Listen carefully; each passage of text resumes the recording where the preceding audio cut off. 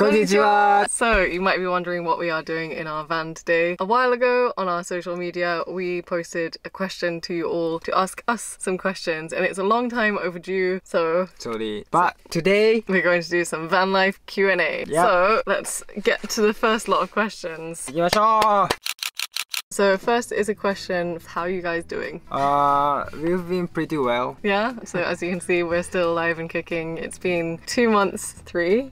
2 months? Yeah, 2 months. 2 and a bit since we've started our van life, and I think we've kind of got used to it. I feel like we've been doing it forever. Yeah, we've kind of got into a routine of it. It doesn't seem like scary anymore. まあでも夜の山道は怖いけど。Right. That's true. We don't like driving at night. But in terms of living in the van, we are fine. Pretty simple, pretty easy for us. Yeah. So the next question, so what is the proposed length for the journey across Japan? How long are we planning on taking? As a weekend. So we don't really have an exact proposed length. We do have a kind of budget set out, and it will get us around the majority of Japan, but after that we're playing it by ear, I guess. Like we sometimes stay at the same place if there's a really nice area. Like, sometimes it takes long, we are not really sure. Yeah, right. So it's not like we have to be at a certain point at a certain time. We kind of stick to where there are good facilities, so if there's like a free campsite we might spend longer there, charge our batteries, or if there's a library then we make use of their Wi-Fi. Or use the laptop. Yeah. So although we do want to try and complete it as soon as possible, there is no specific time frame, more of a budget. More like free travel. Yeah, like we want to get around all 47 prefectures of Japan, but we also want to enjoy ourselves doing it. Yeah, but at least when it's cold, south, when it's hot, north. Which leads me swiftly on to our next question. A couple of people have asked, how are we going to survive in the cold weather? What will we do when it starts to get colder? So last night I think we had a maximum temperature inside the van of what, like 6 degrees? Yeah, 6 degrees. Yeah. And the outside was like 0 degree. So I think in the area that we're in, it's not supposed to snow, but basically as soon as it starts snowing, we're out. Like, we will not survive in here without heating. So we are just going south, and wear lots of heat techs. So right now is a prime example. I have a hoodie on, I have heat tech on, we have 3 blankets, I think. Yeah, you're fine. I'm like perpetually cold, so my extremities, my hands and my toes get very cold at night. So we have 3 blankets on the bed. We do also have a heated blanket, but we're scared to use it because we think it will drain our batteries. I think like for winter it's fine because it's more sunny in winter. That is true. I don't know how strong the solar is, if that makes a difference though. Let's see. And we are going south, which is not like around the mountain, so that was kind of part of the plan, was to go up north a little bit, or up north from Tokyo I guess, to those kind of mountainous areas first, because we knew they'd get colder and snowier first. We're avoiding all of the northern part of Japan for now, and hopefully we will survive the winter. Lots of hot nabe soups, that kind of thing to keep us warm. Shabu-shabu, sukiyaki, ramen. Alright, so speaking of our clothes, someone asked us, did we decide our clothes combination, the black and white thing, before traveling, or was it just random? Just random. We have lots of like this kind of Japan t-shirts, like Love Japan, Love Tokyo, that kind of t-shirts. We bought it when we started, and we just wear that. Yeah, so like I think that was kind of the premise of our first video, and then from there it kind of naturally became our style, because neither of us really care about fashion. It's way too much effort to care, especially if you're in a van, so it just makes things easier. The black and white thing is just because that's what sells, I guess. Like all of these like Tokyo or like Japan t-shirts seem to be like mostly black or white, and that kind of suits us in our lazy fashion lifestyle. Yeah. Next. Similar but not quite, kind of related-ish. How often and how do we shower? I don't know, do we look like we smell? I hope we don't look like we smell. So to begin with, when we started out our van life journey, it was kind of, I don't want to say it was hot, it wasn't really summer, it was kind of the end of summer, so it was a lot more sweaty. So back then we were showering more, and also we were able to try out our solar shower. We just used one time. And it was an experience. The grass was up your ass. So yeah, it wasn't the best experience, but it was a fun one, and it was also free. chilly. But now that it's colder, neither of us want to be out in our birthday suits in a glorified tent. So what we do is we look up like cheap sentos or cheap onsens in the area. Mostly like 500 yen. So total 2 and 3,000 yen in a week. Yeah. So I think van life is in America and that kind of thing. They're kind of stuck to using gym showers. We don't have a gym membership because gym memberships cost a hell of a lot more than onsens probably do. Oh, yeah. And also we're not doing any exercise in a gym right now. So for us, it's mostly just using public baths. And there are lots of onsen around here. Yeah. At least like one in a small town. Yeah, you can find them anywhere. Yeah, so it's not like a luxury thing. It sounds very much like, oh, I'm going to the onsen, but it's like I care more about the shower than actually getting in the bath now. Sometimes they don't have shower. Just a It's tap. Like, yeah, or, like, all the stuff. yeah. But we're staying clean. I hope. Yeah. I hope that kind of shows. Sometimes we look a bit greasier than other times, but. その時はごめんなさいって感じ。All right, next question. What has been our biggest hurdle traveling and living in the van? Apart from showering less. 夜暗くなるとすぐ眠くなる。Right? That I think was a very strange kind of life lesson. Not life lesson, but we are like asleep by 9 now. Yeah, we're like an always. old couple. By 9 and wake up like by 5. Yeah. So we're really, it feels very like kind of nomadic, like getting used to the world clock, our body clocks rather than like alarm clocks, which is quite nice. I don't think that's a hurdle really, but I think not so much feeling sleepy early, but like having to make sure that we've cooked dinner early. Because if we don't have enough like battery for the lights, then we're like, oh my god, we're gonna have to like use our phone torch or something. We have to make sure that dinner is ready by like 5. So just kind of getting used to that new routine, I think. それ以外はね、やっぱ電気かな。Yeah, that hands down the hardest part of van life is getting enough battery, especially because we're uploading vlogs, we're filming, we're constantly draining our batteries. And for full disclosure, since this is real van life, we have had to stay in a hotel once or twice to charge. Yeah. But now that we have our new solar panel, that isn't so much of a problem. We didn't use it after. Yeah, we're quite jammy right now. We're doing okay. Hi, next! So, speaking of batteries, someone wanted to know if we plan on getting a backup or alternative way to charge our devices. So we talked a while ago about how we were scared of using all of our electricity and that we didn't have an inverter. We have since ordered one, but we used it once. Just once in a day. Scary to use at night, right?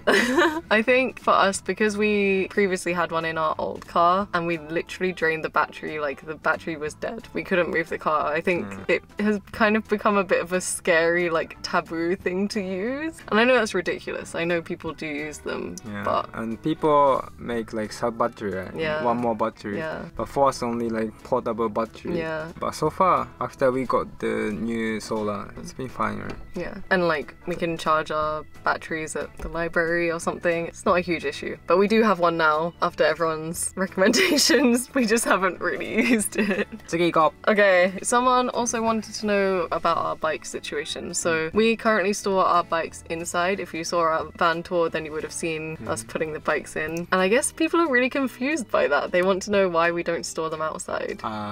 まずは it's gonna be rusty and someone can steal easily and it's hard to open the door if we put it outside. So on our smaller car we did have one of those bike racks, but I think especially for me, learning to drive in Japan, starting to drive straight away in this van, having a bike at the back of what feels like driving a boat is kind of a danger as well. That's true. Yeah, so not just to protect our van, not just to protect our bikes, but also to protect our surroundings and other people. It's probably best that they're inside and not outside. So also another very common question is about our work and about our finances. So someone wanted to know how long it took to save up to renovate the van and also to travel. To make the van. We didn't save anything. We just used our money and we just bought cheap van. Yeah, I think instead of saving exactly, we just basically lived really frugally. We didn't spend a lot of money. We didn't really go out anywhere. We also used our like winter bonuses. It was mostly from bonus money actually. Bonus で買いました。Yeah. So we got like an old van. This van's like 10, 11 years old. So secondhand van, a few secondhand materials to try and save costs. I think the biggest cost was probably the wood. Yeah, the wood and jackery. Yeah, that's the thing. Our external things, like our devices, are the things that cost the most money. But yeah, we didn't really save for the van. And that sounds really like we have a lot of money. It's just that our van was quite cheap to make. As you can see, it's not the most beautiful work ever. But for us, great. It's home. 相棒だからこいつは俺やる。Yeah. For traveling? For traveling, maybe 9 months after making the van. Something like that. And even that, like, as we said previously, the money that we have is enough to get us around a portion of Japan. We're kind of reliant on help from people, like our coffee sponsors, also revenue from any YouTube ads, that kind of thing. We are hoping that it will be enough to get us around Japan. But if you do want to help us make sure we get around all of those 47 prefectures, you can check out our coffee page below. It would really, really help us out. We want to keep showing you all of these cool places. Let's travel with us. And get around Japan. はい、次。 So someone else asked us, are you working remotely or did you basically pack everything up for van life? After. Yeah, so I guess our social media has kind of become our remote work. It's not really enough to keep us going, but we're gonna keep going as long as we can. Yeah. It sounds really crazy and it sounds irresponsible and ridiculous, but this is kind of a once in a lifetime opportunity for us. We built the van, our purpose was to show everyone Japan, so we thought, why wait, basically. Why not? って感じでしょ? And if it does fall through and we end up not having enough money, then the two of us will just pick up some like conveni odd job kind of things. 全然大丈夫。 We basically just want to make sure that we show as much of it as we can, see as much as we can while we're still young enough to do it all. Alright, completely moving on. What is your favorite place in Japan? Home. Okay, it's kind of related. Which is here for now. Home is where the van is. The place? Yeah. For now, here. Gifu. Yeah. We came here, really nice time. 紅葉やばいし。 I don't know what it would be like during the rest of the year. I don't know if I would love it as much, but if you've seen our previous vlog, you will see how much I like rant and rave about how much I love Gifu. I've just been like, I love it here, it's so great, let's live here. 味噌うまいし、 Yeah. 豆腐うまい、 Tofu. ビーフうまいし、ライスうまいし、水美味しいし、もう。 Psycho. To be honest, like, I think for the most part, anywhere that we like in Japan is mostly about the food. We just think food. But that is kind of what van life is like. You wake up, you eat, you think about what your next meal is going to be, where you're going to eat your next meal, where you're going to take your bath. Done. I think Gifu in autumn is a must-see. I highly recommend it. I don't think it gets enough good press, really. No one really talks about Gifu that much, apart from Shirakawa. 確かに。岐阜はなんかあんまりね、影薄いね、日本でも。岐阜はいいとこです。 If you get a van, if you can drive in Japan, 100% visit Gifu. Alright. Next. What kind of wildlife have you seen, or have you seen anything strange along the way? Lots of monkey. A lot of monkeys. And lots of kamoshika. Too. Which is apparently a rare thing. Apparently they make you very lucky if you see one, so we have double the luck. But no bear yet. No. あとはマムシ? The most venomous snake in Japan, and you were just dancing around taking a video of it. Yeah. I didn't know it was mamushi and I touched it. Chun, chun, chun.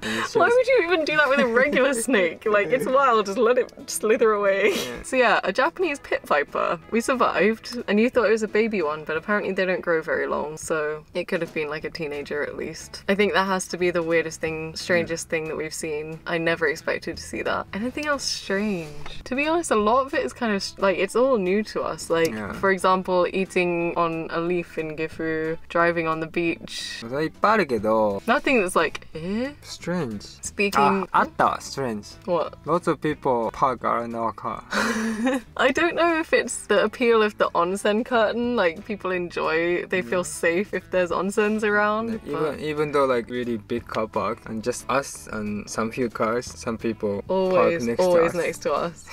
It's a bit disconcerting, it's a bit kind of almost scary, like, why? Even in the campsite we were in recently, there was like an entire field, you know how a campsite is, and literally right next to us and in front of us, people put up their tents. Don't know why. We attract people. Alright, next. So speaking of wild animals, someone wanted to know what the procedure is if we are attacked by a bear. We've talked about it a lot, If he met but we haven't bear, seen one yet. don't do anything. Play Just dead? wait, see, if you turn around, they're gonna attack you. Back away, and then slowly back. Or, to avoid them, just have the bell. So if you watched our cycling video, us panicking about a bear, we've been ringing lots and lots of bells because apparently bears are scared of bells. Bears are scared of bells. Just notice. It like alerts them. So yeah, you've been watching lots of like wildlife videos in preparation, I think. So you're the one who knows all the facts. Next, a couple more questions about our travel plans. So do we know about the Shikoku Temple pilgrimage? Oh yeah, of so very, very famous. Very famous. So I was doing a bit of research about it because it is something that I've been interested in. So for anyone who doesn't know what we're talking about, there are 88 different temples in Shikoku, that little island of Japan, one of the 4 islands. It's apparently 1,200 kilometers long. And it crosses like a lot of the main cities, so like Kochi, Takamatsu, Tokushima. So it goes through a lot of places that we will probably be going through anyway. I don't know how long it would take to film that and how we would continue uploading at the pace we are if we do it. But it does seem like one of those bucket list kind of things. Japan bucket list. So yep, you can look forward to that maybe sometime. And finally, a question about how we will get all around Japan. So we have 47 prefectures. That also includes going to little islands. So will we be going? How will we be going? Ferry kana. To Kyushu or Shikoku, there are big bridges. Right? Yeah. So not the problem. Well, you say that, but I did do some research because I've been wanting to go to the Tokyo Islands for a long time. And only one of them actually has a car ferry. So if we want to go to like all of those many islands, and I don't think we can go to all of those many islands because there's even some that are like not inhabited, we will have to think of other alternative ways. So for example, if we go to Yakushima or to like the Okinawan islands, it actually costs a lot more money to go by ferry than it does to go by plane. Like it's a lot cheaper for some reason to go from Tokyo to those islands than it is to go from Kyushu to those islands. I looked up how much a ferry would cost, a car ferry from Kagoshima to Yakushima, so south to like one of the southern islands, and it was like 35,000 yen for our van, but then by air it's still like 20,000. But if we want to go to the Okinawan islands, it's definitely cheaper to fly. So at that point we might have to switch our van to another type of transport.